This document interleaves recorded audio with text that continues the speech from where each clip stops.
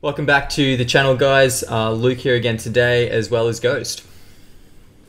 Hello, hello, hello.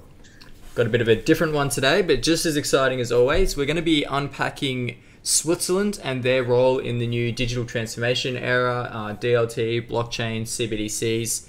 As part of that, we're going to be looking at the Swiss National Bank. We're going to be looking at the Bank of International Settlements, in particular SIX, SDX, and their Project Helvetia. Proof of concept and work that they're doing. And then we're going to tie this all in into Quant and their work with CBDCs and the overall scope of Overledger Network. So to start us off, Ghost is going to go down a bit of a history lesson and show us a little bit about Switzerland. Well, I would just want to say before we get here, Sure. thank you to SDX for featuring Quant in one of their tweets or Q&T at least for about 2 minutes before deleting it, because you gave us the inspiration for this talk. So thank you very much. So why are we talking about Helvetia? Well, Helvetia is almost like the personified representative of the native Switzerland people. Now, we're getting into some history here, but before, like during Roman times, Celtics actually had colonized this area right northwest, really, of the Alps, and between the Alps and the Jura, which is a shorter mountain range, there's a Swiss plateau, and that's where they stayed. And you can see this on the map right here, right above the Alps. So again, these were the Helvetii, and these Helvetii, great warriors, but also surprisingly peaceful. We even have a Greek historian, Posidonius, noting that they were rich in gold but peaceful. Now, this may have been setting the standard for when later on, when they became 22 cantons, and I think it was the Council of Vienna after Napoleon. We'll get to that later, but in essence, this, like, they've always been predisposed towards being a neutral state, but the Romans would not let them to be this way. They were thoroughly Romanized. Caesar was a key part of this transition process, and so through the Romanization, they became heavily inundated with infrastructure, and this was due to the Pax Romana, which is like the Roman peace that was imposed after you were conquered by the Romans. You know, your state was integrated into the greater Roman Empire. They built roads. They would encourage you to make like Roman baths and like the gladiatorial rings and all these different Roman traditions. But the Helvetians and all the other Celtic tribes that were in this area, they still kept a lot of their previous cultures, but just some very interesting stuff. If we can go to the next slide, Luke. Sure. So banking, secrecy, and diplomacy. Being landlocked, right? Switzerland, or what became Switzerland, really needed a way to differentiate themselves from all the surrounding powers that could have been opposed to them. We're talking about England, we're talking about France, we're talking about Germany, Italy, so Rome, all these people that could crush Switzerland if they so chose to do so. The Swiss Alps and the Jura before, which previously had been a nice bulwark against conquerors, had been overcome many hundreds of years before, so that wouldn't serve as a sufficient means of defense anymore. So strategically, and they started to decide to be neutral benefactors for basically the entire European aristocracy. They did this in 713. The Great Council of Geneva allowed the disclosure of banking clients' information, and this set a precedent for the strategy of providing neutral banking services among warring states, kind of like Bitcoin is right now. So very, very interestingly. And you would see over time and time again, whenever warring states would go to battle with one another, whenever a state would raise taxes too much, or whenever there was an interfaction conflict like the Protestants versus the Catholics, those seeking capital flight would come to Switzerland. And they had to be cutting edge in order to serve the best services, which is like, consumer privacy, insurance, trustworthy account systems. This picture right here is actually a picture of their bank vaults for gold that are carved into the mountains themselves. So extremely well fortified positions of defense for holdings of physical goods. Switzerland became, as we know now, the de facto trustworthy place for money to be held. And so the Congress of Vienna in 1815, after Napoleon's overthrow, enshrined Switzerland and its 22 cantons, because it wasn't yet federally unified yet, as a permanent player within, like, the permanent player of peace within, like, the warring states of all these European powers. And in 1934, the Swiss Federal Assembly made it even more entrenched. So it's like, it was a civil offense before, but they made it a criminal offense to disclose client information. And this was known as the Swiss Banking Act of 1934. So basically, Switzerland, even though there's all these initiatives for worldwide KYC, worldwide banking, like basically regulatory regimes of banking, Switzerland has still maintained its position as an autonomous state that preserves the privacy of its clients. It's more so, more necessary to its existence than even chocolate or skiing. So, take it away, Luke. Cool. I think that's kind of an interesting bit of context as we head into, what they're doing in the digital transformative, this whole new industry with blockchain and DLT. They're really acting as, again, kind of that middle player, that infrastructure kind of player that allows all the other parties across the world, globally to transact. It's kind of like taking that, back even in the early days, all these banking things, that they're kind of doing the same thing again in a different state. So if we go to the next slide, we've got some more interesting things about Switzerland, don't we, guys?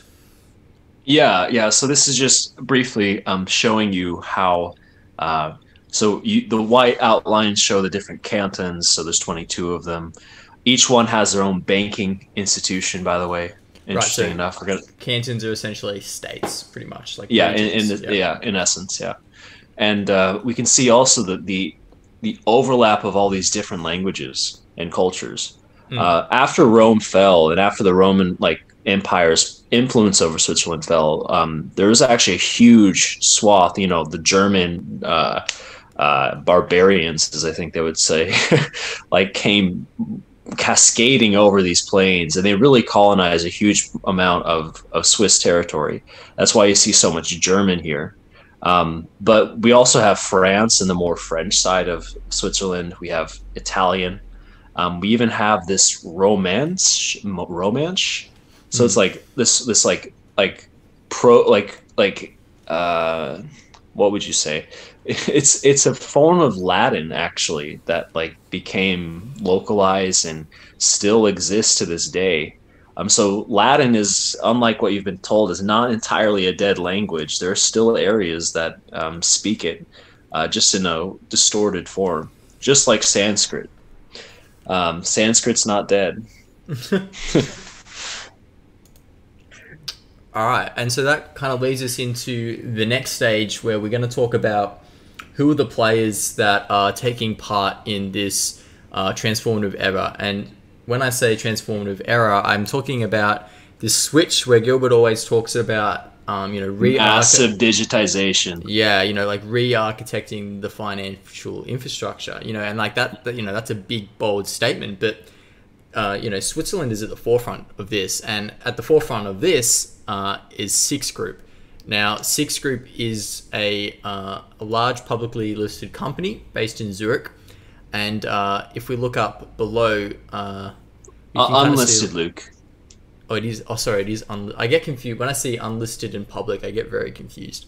But, it's like public permissioned. Right. Yeah, and so we can kind of see the ownership structure below, and you'll notice it's heavily it's pretty much entirely owned by financial institutions and banks.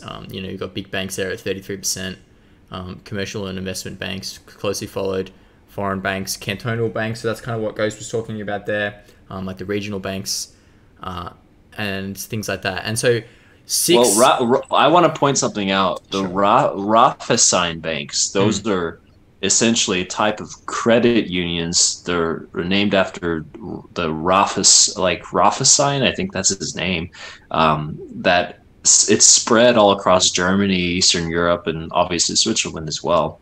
So it's just interesting that credit unions have a place here.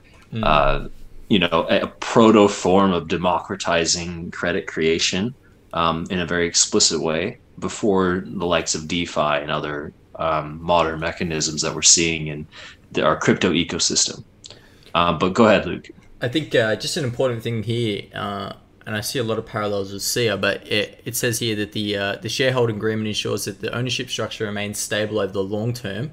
Shares may only be transferred on a limited basis, and the board of directors must approve any change to the shareholder structure in accordance with the user-owned, user-governed principle. The parallel I see with SIA is when we created our SIA video, you'll see that the ownership structure is sort of similar, where it's owned by a conglomerate of old-timey or legacy financial institutions and banks. And while SIA does provide international infrastructure as well, on our next slide, or maybe perhaps the slide after, you'll see kind of the services that SIX provide and how they fit into all of this. And so we've just got a quick little 2 minutes video here that kind of explains one of the branches of SIX called the SIC. And what was that? It's Swiss International Clearing? Swiss Interbank Clearance System. Yeah. So we'll just quickly... So this video says a whole bunch about not only SIX and the Swiss Interbank Clearing System, but also about just where Switzerland always has to face itself in general. So go ahead, Luke. Sure. So we'll just quickly through. We're gonna have a few little videos like this because they're good.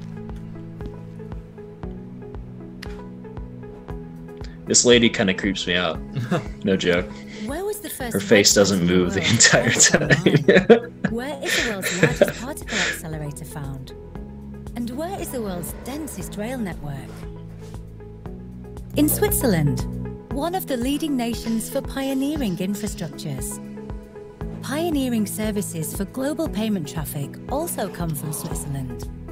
In the 1980s, the first real-time gross settlement system, SIC, revolutionized international payment traffic around the world and continues to set standards today. SIC is the Swiss financial centre's secure and efficient payment traffic hub. Regardless of whether they are credit transfers, salary payments, security trades, or credit card payments, every transaction in Swiss francs runs through the SIC system. SIC processes hundreds of millions of transactions annually, worth 40,000 billion Swiss francs and more. Every transaction submitted undergoes the same strict security and quality checks. Only when all criteria are met is the transaction irrevocably and definitively settled. A check is made for each transaction to ensure that sufficient coverage exists. If necessary, the Swiss National Bank supplies liquidity to the system and is bound by law to ensure the functioning of cashless payments. Swiss infrastructure solutions will also provide innovative leaps in the future. And that goes not only for the world's longest rail tunnel, but also for the new, most secure and fastest SIC clearing system. Since 2016, SIC is committed to using the latest international technologies and is driving the advanced digitalization of payment services. Those looking to break new ground are and remain. Luke, do you actually have like an Apple Watch? With 6 interbank clearing and Or the like any of SIC those payment wearables? system. No, I'm You can analog, learn baby. more about the Swiss Financial Centre's pioneering. I just don't see the with just a click. appeal. I know that everyone's like, Welcome oh, it's the to future, 6 interbank clearing. but I don't know. Nah, you know. I like a classic watch. Yeah, I like a classic watch. I was just watching that video and I could not get the image out of my mind of the SIC big like supercomputer. I just kept thinking it was like some AI that was going to rule us. I don't know where I was getting these weird vibes. It already is, dude. It already is. Yeah. So basically, keeping back on track, because I don't want this video to drag out for too long. I mean, there's a lot of juice in here, so if you guys want to split it up and come back, that'd be dope. But basically, we'll just run through it, dude. Yeah. So 6, you can see on the bottom, owns these different tranches or branches within the Swiss ecosystem, and we just looked at SIC, and that's basically the entire clearing settlement system for the Swiss infrastructure.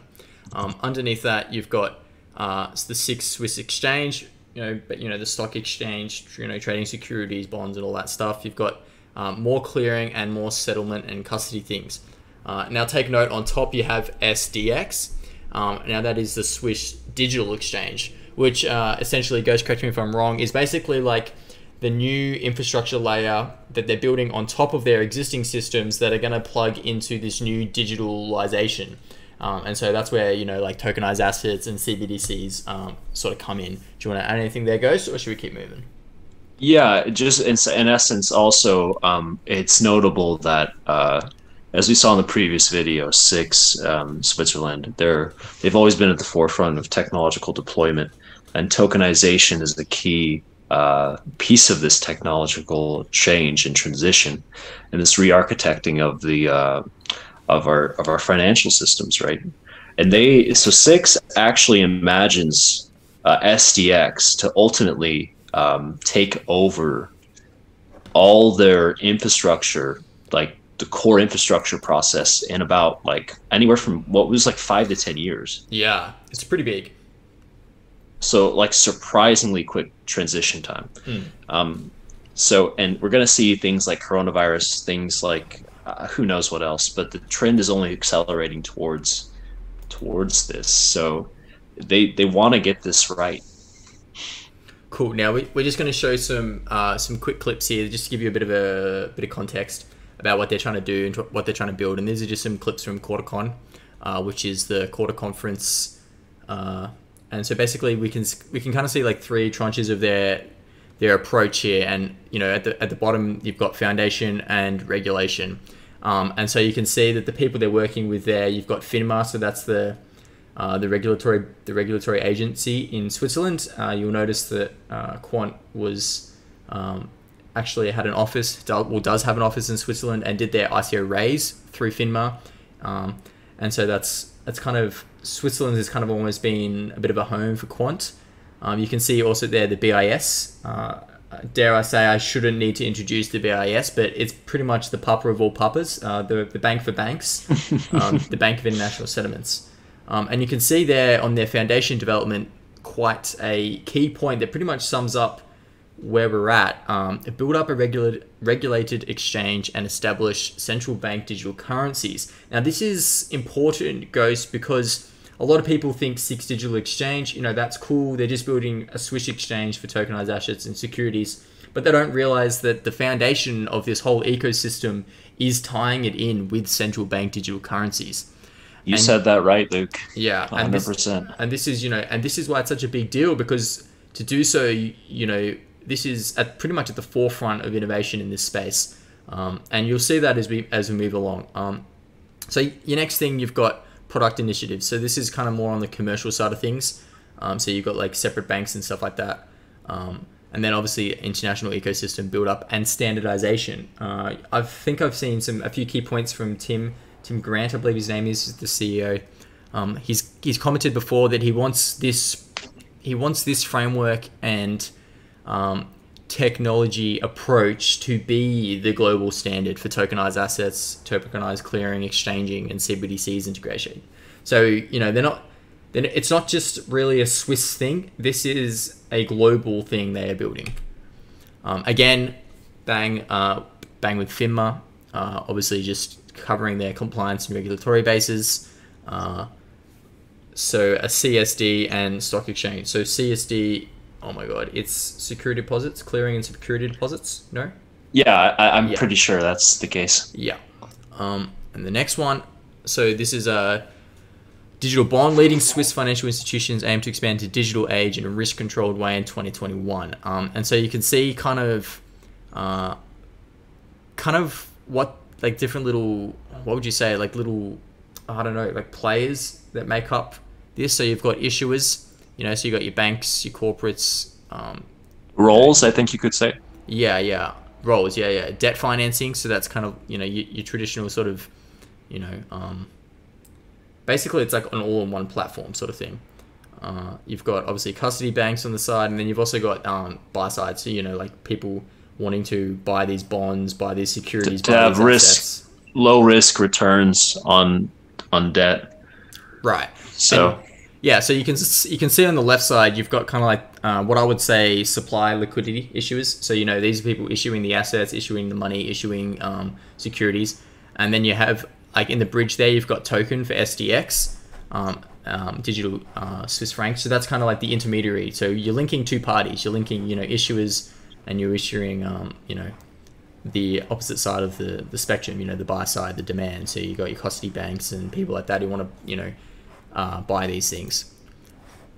And so now we just have another, this is kind of, this leads more into the DLT side of the Six Digital Exchange. And so you've got two banks transacting. So for example, they could be swapping bonds, they could be swapping, you know, a whole range of things, any sort of security essentially.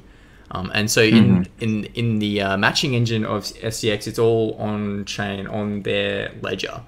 And so you can kind of see that there with the atomic settlements on DLT nodes. So there'll be, and interestingly here goes, this is something I hadn't actually really, well, I had noticed before, but I'm taking quite note of it, that every bank here is having their own DLT nodes set up. So I'm not sure if that's going to be something SDX handles. Well, every bank has their DLT node, and more importantly, the DLT node is the it's the backstop. It's the record of account. Right. Like there's no paper here. It's all digitally recorded and kept this way. Right. So in this case, it's also like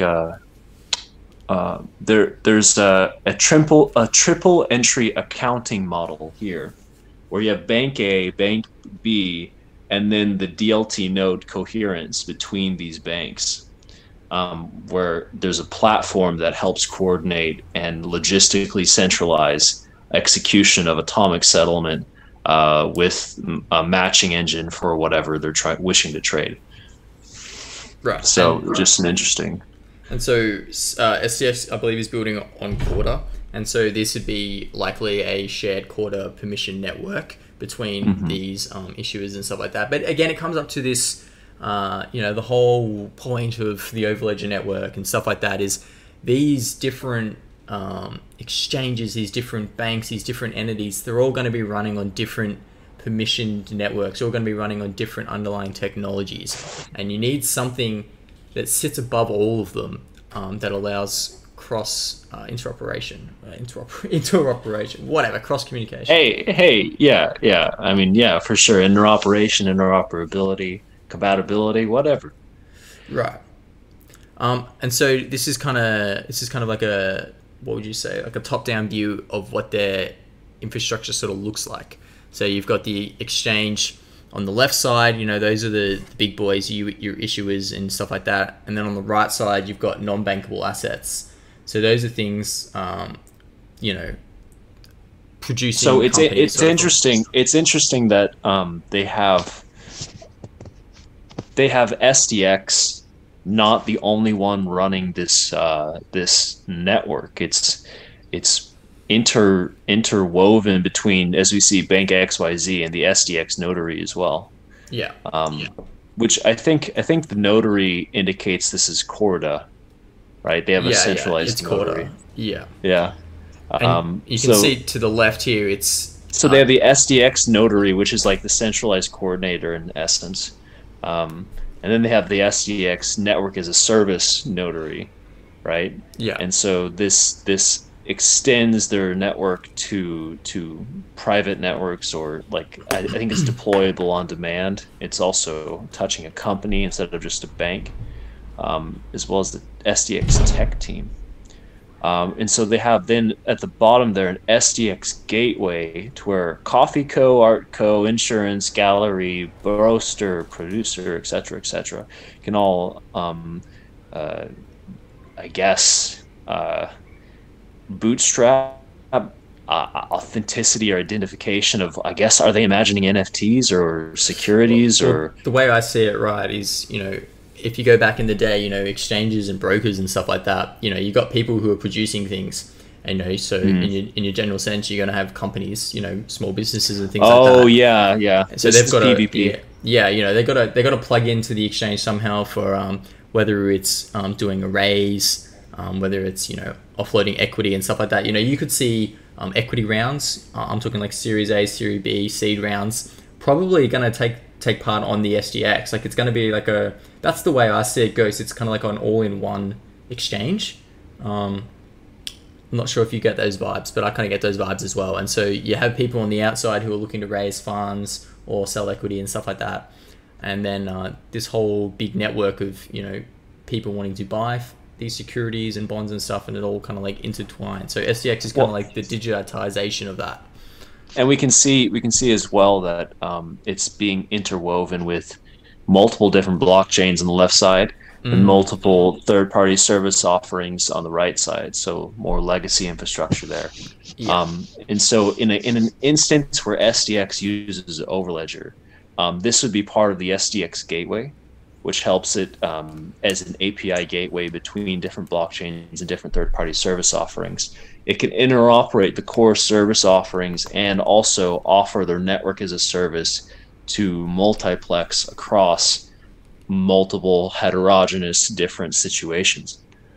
So that's a pretty. You can see where Overledger starts to really supercharge this idea here they have. Yeah, so again, this is just one ecosystem, right? And it's a big one. It's an ecosystem with lots of players, but you're gonna have people on the other side of the world. Things that come to my mind are WeTrade. You're gonna have things like JP Morgan Dollar, Wells Fargo Coin, all these commercial coins or retail CBDCs, as well as trade networks and trade platforms and identity platforms and all these things that are running on different underlying technologies and different networks entirely. And so the way I see it is Overledger network sits above all of those, and it allows all of these different ecosystems to connect. And that's what it's all about, an ecosystem of ecosystems. Absolutely. And this is now kind of where we get into the juicy sauce, right? And now they are actually working with the Bank for International Settlements, so the BIS, on some proof of concepts for wholesale CBDCs. And so the Bank of International Settlements has opened like an innovation hub, and it's a partnership with public entities, so like central banks, things like that, as well as private entities. And so you got people like R3 and potentially Quant, from our opinion, potentially Quant in this innovation hub to deploy these proof of concepts and CBDC implementations. So we've got a few key players here, as I mentioned: R3, Essentia, UBS, Commerzbank, Digital Asset. And the Banque de France. Yeah. So it's kind of like, as we were saying, it's a big innovation hub. It's kind of like what would you call it? Or essentially, it's a proof of concept, essentially, where the use cases and solution designs can kind of be like, not copied in a sense, but like used as like a base platform for other solutions. Again, it's just more people in the ecosystems, like Hyperledger, Interwork, all that kind of things.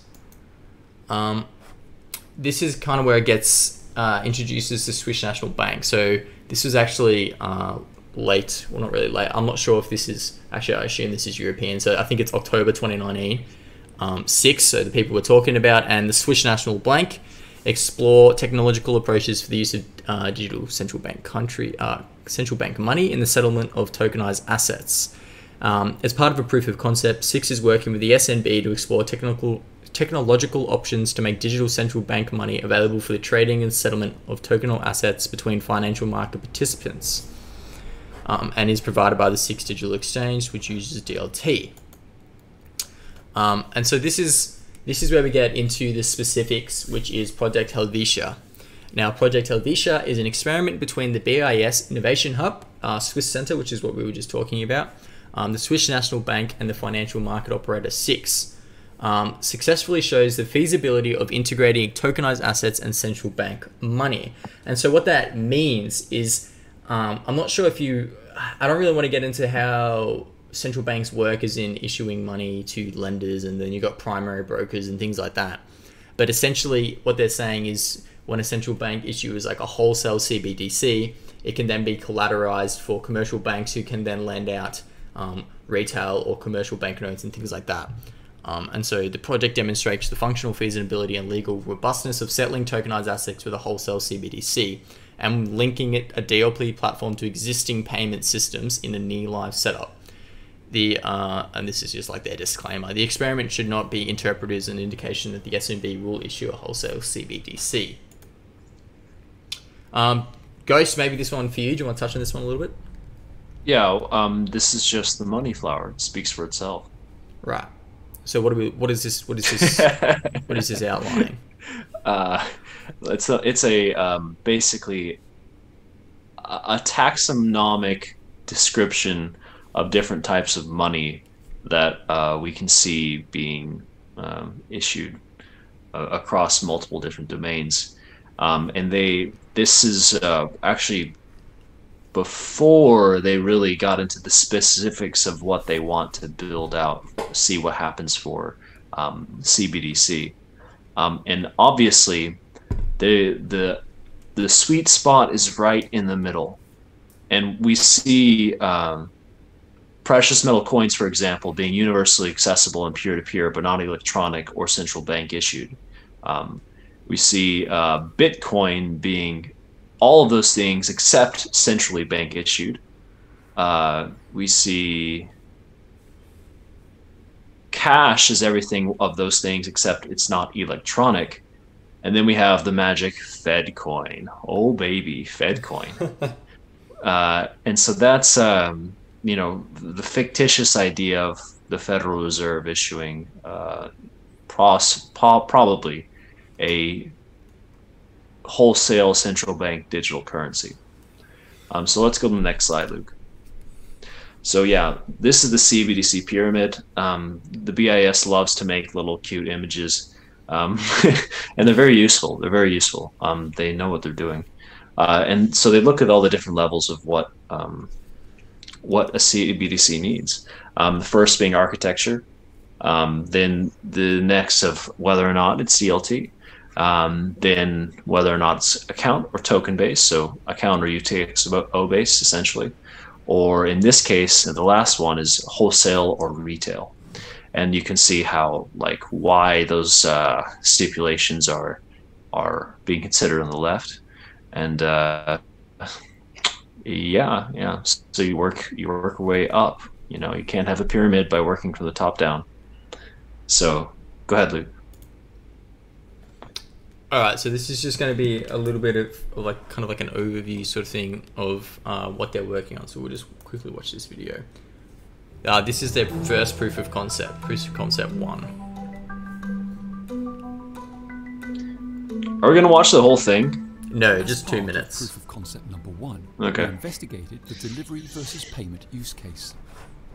The delivery versus payment transaction demonstrated stems from an over-the-counter trade and is settled bilaterally on the SDX platform. The cash leg and the asset leg settle atomically and instantly, eliminating replacement cost risk and the need for a central counterparty. The tokenized assets that we use for demonstration purposes is a digital bond, and the cash leg is settled in wholesale CBDC.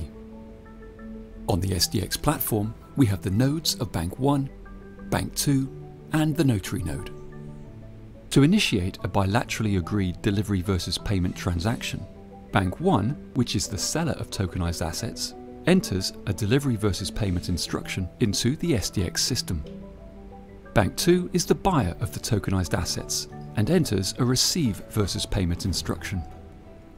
If the instructions match, reservation requests. I think in general we're going to see notaries and regulatory automatas to be merged into one. Yeah, I can see the same. Keep going. Assets and wholesale CBDC. Upon the successful blocking of tokenized assets with Bank 1 and wholesale CBDC with Bank 2, the reservation is confirmed by the system.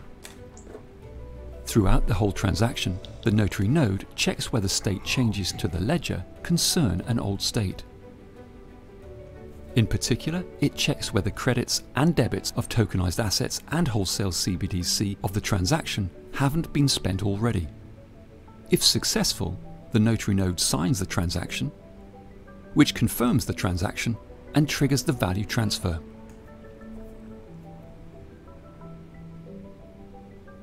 Now let's take a look at the delivery versus payment process. So essentially what that is showing there is this is kind of like the diagram of what we kind of just seen there. So delivery versus payment is essentially just two parties pretty much swapping assets. And so what they're doing here is they're making it more trustless so that it's on the blockchain. They've both got their own nodes. And there's a notary node, which basically is kind of like the overseeing node. So it sees that they've both got the same records and the same transaction, and it like confirms it almost. And so what we can kind of see in this diagram here is you can see that the SMB will issue so the central bank will issue a wholesale CBDC. So this is this part here, I believe, right? And that gets issued to a commercial bank, right? And then the commercial bank can make transactions with another bank using these wholesale CBDCs, which is pretty much just digital cash, in the swap for tokenized assets, so like bonds, securities, things like that. They made this diagram so much more confusing than they needed to. Right. Why did they not just overlay the SDX over the SIC? Because there's Bank 1 over here, and then there's Bank 1 also all the way over here. You get confused that they're like, it's the same institution. But it's just like Bank 1 over on the right side is the physical institution of the Swiss interbank clearance system, and SDX is the DLT node they're running. But I mean, it could be so much more simple. But keep going, Luke. Right. So basically, this is kind of just demonstrating how wholesale CBDCs could swap between different parties and entities in the ecosystem, and then how it can use that delivery versus payment sort of thing. What anything else you want to mention there, Ghost? Well, I notice here that in the old model, the SIC, everything has to go through the Swiss National Bank, the SIC. Like it has to route through there. But on the left side, it mainly is just like a formal entity, like finalizing and ensuring finality. But the Bank 2 and the Bank 1 are actually directly connected there. Right. So it's just a subtle change, but it's showing where we're all going as this architecture, terraforms itself. So there's a lot of interesting things that could happen in the future with regard to this. But otherwise, I have nothing to say. Oh, wait, no. I have something totally to say. Go back. Okay. Go back. ISO gateway. Yeah, but they're using 20022. Well, that's one ISO standard, but there's another one we know of. Yes, but do you think I'm not sure that's being wait no listen. So this triggers an ISO 20022 message. So that's just the message. That's just a syntactic standard from the Swiss interbank clearance system, the SNB node in the SDX. A custom ISO gateway, translate the message into an SDX specific language. Brother, what else is going to be that? Well, from what else? What else would be an ISO gateway? I see where you're going, and you're trying to say that this is a blockchain one. So, in my opinion, it's still a 20022 because if I read what it says, this. But that's just the message. That's not the gateway. Yeah, this is the ISO gateway. Yeah, but the ISO gateway translates that message into specific language. Yes. Yeah, but isn't that the whole point of 2022? No. Yeah. Yes, it is. It's not. 20022 is a new message standard, such that all these different banks can more easily communicate with one another. But this is not just between banks. This is between banks and this digital world over here, as we see on the left. It's translated into something that's SDX specific. And SDX is a whole different virtual entity than SIC. You could convert the entirety of SIC into ISO 20022 message, and it still would need to be translated to be SDX specific. Right. I just don't see how that's... Anyway. Yeah. Anything else you want to add? Go for it, dude. Keep going. Alright. So the next video is kind of like another little overview of the whole Project Helvetia. So it's only 2 minutes again. I just thought it'd be good to pummel it in, I guess. I don't think we need to, actually. I kind of agreed with you. The Swiss National Bank, the Bank for International Did Settlements. you think we only needed one video? As part yeah, of but this one's got this one has the second proof of concept. I think. Oh, you wanted this one? Yeah. My bad. Could be integrated into a distributed ledger technology-based financial market infrastructure. The project consists of 2 proof of concepts. Both test the functional feasibility of settling tokenized assets, which are traded and settled on the SIX digital exchange in central bank money.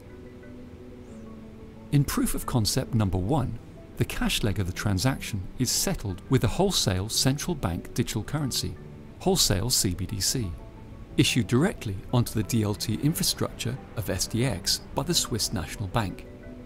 As part of proof of concept number 1, 4 use cases were investigated: issuance or tokenization of wholesale CBDC, redemption or detokenization of wholesale CBDC, delivery versus payment settlement of tokenized assets against wholesale CBDC, and transfer of wholesale CBDC or wholesale CBDC payment. In proof of concept CBDC. So just to touch on these points. So issuance of a wholesale CBDC. So that's the central bank issuing a cash form in digital form, essentially, right? Redemption is redeeming the digital form for cash. Point 3, delivery versus payment settlement. That's what we just talked about again. So that's where one bank sells a tokenized asset for a wholesale CBDC. So it's just selling tokenized assets for tokenized money. And then the last one is more like a cross-border payment almost, where it's transferring the digital dollars or the wholesale CBDC between 2 large players. CBDC payment. In proof of concept number 2, interoperability between the DLT infrastructure of SDX and the Swiss RTGS system SIC is established, and the cash leg of the transaction is settled in SIC balances. As part of proof of concept number 2, 1 use case was investigated: delivery versus payment settlement of tokenized assets against SIC balances.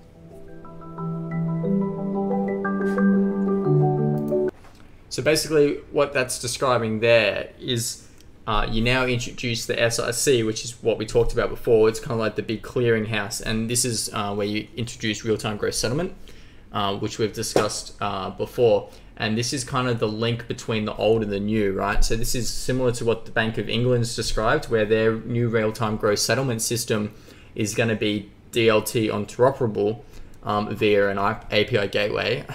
Cough. And so you've got the same thing here, where the real-time gross settlement is going to be able to link and communicate with this new digital DLT world. All right, let me get on to the next slide. Now, the part that most people are probably here for, and you've stuck through 40 minutes, so thank you. Quant connection. Now, Ghost and I are going to dabble in a little bit of speculation. And I think it's right. It's founded on basis, right? And so it's no secret that Quant have built the technology and the infrastructure for this exact type of work. And it's also no secret that Gilbert has had meetings and is working with central banks. And so some of these quotes here are just to kind of highlight what is said in the past. I think it's time to realize and acknowledge that traditional financial service companies are very active. They bring regulations, government, mass market capabilities. And then there you go. He mentions some players like JP Morgan, Fidelity, SIX, Deutsche. Again, he mentions it on the other side as well, how they're all getting into the space. And now this is another one, an actual specific one. We're working on being the financial infrastructure to move digital assets between networks. There's a lot of activity in this space by banks. We're making QNT the way to sign, encrypt, and secure digital assets to move them between banks, making it a universal utility token. Can you imagine QNT moving JP Morgan coin to another bank or Libra coin? All these need interoperability to transfer between parties. So JP Morgan coin or Wells Fargo coin are essentially commercial issued digital dollars, right? And so that's like another extension of these platforms where the wholesale CBDC is the central bank issued money. And then on the retail side, you have things like JP Morgan coin. And now the last quote of Gilbert is, "This is our approach. We're bringing everyone together, interconnecting TradFi with new DeFi for the first time. Imagine the possibilities of thousands of FS clients and institutions using decentralized blockchains safely and easily through Overledger." Use cases are huge. We go on to a few more SIX and SDX specific things. Someone asked specifically about SDX. He says, "Who says we're not talking to SDX? Winky face, cheeky." He also commented that he's no SIX and met them. And I believe the first time he mentioned that was middle of 2019. So at this point, almost 2 years ago, and about when the proof of concept started to really bump up a little bit. And then some comments about the Bank of International Settlements. So the big daddy who's running this innovation hub. We're close to those policymakers, including the Bank of International Settlements. It's a transformational time in financial markets and infrastructure. And then he also goes on to say, they're looking at both domestic and cross-border. We've covered both use cases and capabilities and have been talking to the central banks, BIS, and policymakers in governments on how this should work. We're help shaping the landscape for CBDCs. The reason I've included these is because it's encouraging to see that they're talking to some of the biggest influencers and innovators in this space. You don't get much bigger than SIX, SDX, and the BIS. And if Gilbert says that they're close and that they're meeting with them and talking to them, it's encouraging.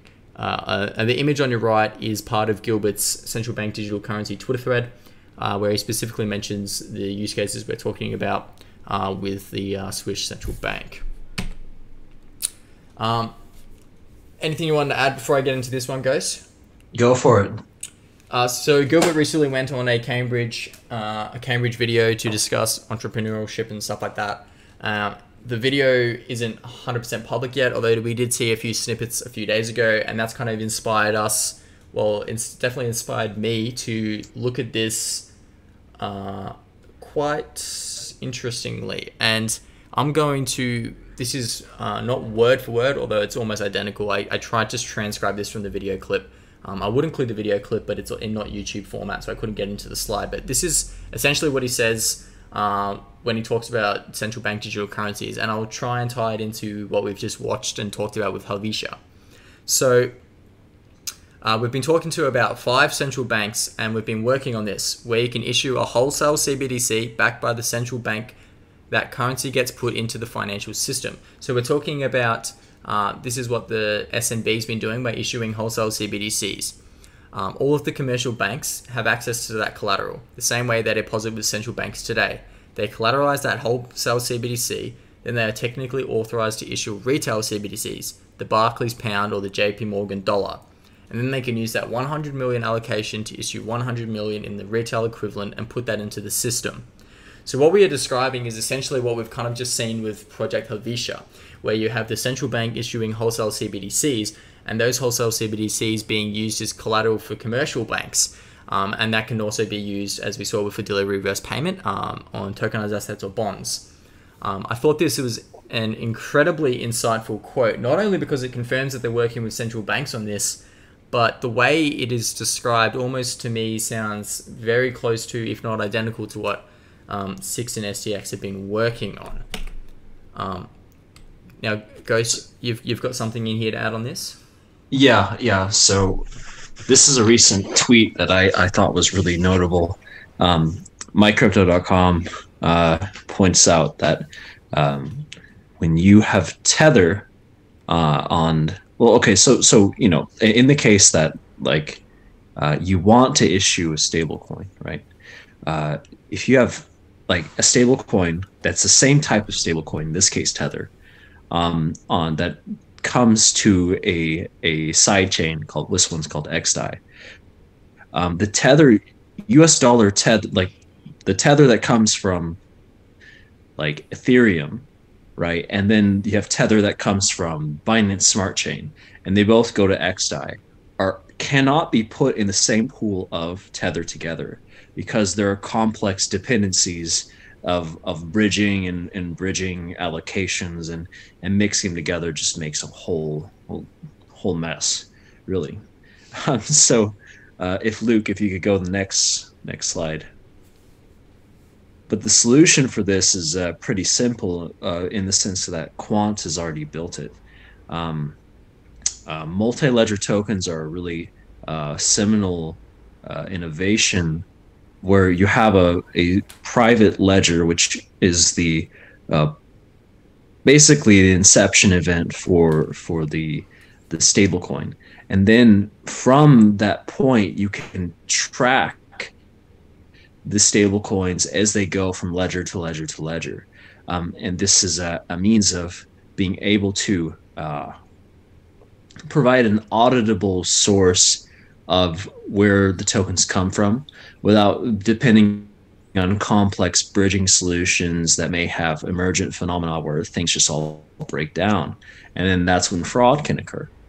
And so the flexibility and security that you have with native end-to-end and interoperability, and additionally overlaying upon that a multi-ledger token schema that's based upon the IMF's central bank digital currency model as well, makes it to where you not only solve problems, but you get the big boy institutions involved in this. And so it's what Quant is doing is extremely important in this space. Right. So a lot of people ask me about this MLT. You know, are they issuing some other Quant? Is Quant the settlement asset?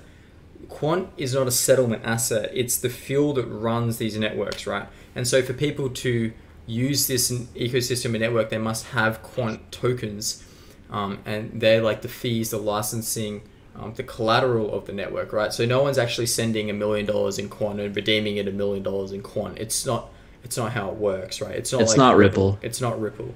So MLT is like a framework, right, that allows people to mint or upgrade their tokens. So for example, Wells Fargo JP Morgan coin can be upgraded to an MLT token, and that allows it to cross outside of its home network while still keeping a record of it on its home network. Is that something you would say, Ghost? It's kind of like if you had JP Morgan coin running on railroads, like on a railway track, and you had Wells Fargo coin as a car on a road. You know, you can't pick up a car and put that on the railway, and you can't pick up the train and put it on the road.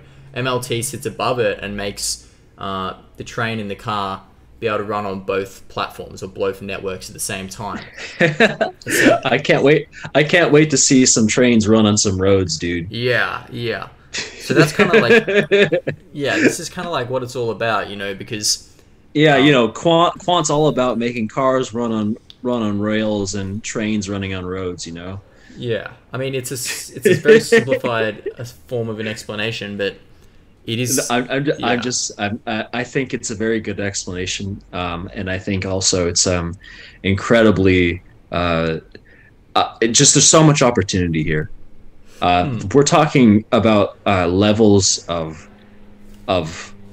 clearance and a utility that eclipses what we see nowadays, which is in the trillions on the daily. So we're on the verge of a really fundamental transformation for sure. Right, and so this all kind of ties into their interchange work, where you can have two parties settling atomically using Overledger on different networks and technologies, and that all interoperates with the broader financial market. So you've got digital currencies and stable coins. You've got agency banks. So you've got like Swift, SEPA, BACS, and CHAPS. We've talked about that before. You've got Pay UK, so open banking, but you've also got it interoperable with wholesale CBDs and synthetic CBDCs. Well, yeah, and you see right here as well, the schema and the terms they used back there wasn't quite as formally defined. Synthetic CBDCs at this point is basically retail. As well, at this point, we have the old logo. Overledger is still thought of as an operating system, whereas now they've pivoted towards a API gateway. But the whole possibility still remains the same. And this is basically atomic interchange of any asset for any other asset at the cheapest price possible. That's what we're looking at right here. Right. So basically that kind of sums up what I wanted to talk about today, but the take-home message from me, and I'm sure Ghosh you can add on this, is just expand what you thought was possible a little bit, right? We're not talking about, and yes, I get things like Uniswap and SushiSwap and these DEXs and stuff. They are useful. They are good, obviously. They open up people to be their own liquidity provider. They open up people to trade, autonomously without the intermediaries and things like that. And of course, those are useful use cases. But the Overledger network is designed for institutions at a whole nother level that you can't even understand. We're talking about quite literally like the biggest settlers and clearers in the world. Central banks, real-time gross settlement system, wholesale payments, cross-border payments. We're talking billions and trillions of dollars a day. And if Overledger network is, targeting these guys and that's what they're doing, they have an unbelievable amount of market demand. The team is swamped so much. They're expanding consistently. I mean, it's just incredible that the level they're playing on. And this whole CBDC and wholesale CBDC thing, people always ask me like, oh, we're going to have to wait forever for these things for Quant. 2 or 3 years ago when Gilbert was, hands on this stuff, in it before anyone was really talking about it, no one really cared about central bank digital currencies. They weren't really a thing, Quant isn't just central bank digital currencies. It's all these networks. We're talking IoT platforms. We're talking traditional banking APIs. We're also talking that, they can interop just normal cryptography, cryptocurrencies. It's not just one thing, it's just one little slither of the pie, I would say. Yep. The CBDC work. And to me, if one slew of the pie is billions or trillions of dollars settling, I mean, it just goes to show the level that these guys are aiming to work on. The scope cannot be understated. And I guess that's, people will look at this video and say, look, you're pulling at Gilbert's words, you're looking at connections for here and there. That may be the case, but he said they're working with 5 central banks on this exact same thing. Even if it's not Project Helvetia, disclaimer, I'm pretty certain it is. Even if it's not, they're still working with 5 central banks to do this same use case. I mean, that shouldn't be understated. That is phenomenal. And, again, Gilbert only did an ICO. It was relatively small for the time. I mean, $10-12 million raised, and look at what he's built. The company's turning profitable now. We're going to see an uptick in volumes, in traffic via Overledger network going live. We're going to see the ecosystem expand. What can Gilbert do with additional funding? And, it's really exciting to see where this goes. And of course, with an asset like Quant, no inflation, almost all the supply already circulating, so under the radar, only 15,000 holders. It's just, I don't know, man. I don't know. I love it. I love it when Luke gets so motivated to go into the possibilities of what Quant can do. I think he said it perfectly. Cool. So, well, that's. I don't really have anything else to add. I think we had a wonderful overview the possibilities of SIX exchange, SDX, Switzerland in general, and what Quant can bring to the table. By the way, thank you, Seek, for providing so much of the content and the overview and this lovely little diagram of a network of networks, an ecosystem of ecosystems that Quant and Overledger can provide. So thank you all for joining us. It was a fantastic Quamfy Lounge episode. Look forward to more coming. And Luke and I will see you all later. Thanks, guys, for watching. Take it easy. Bye now. Stay Quamfy. See ya.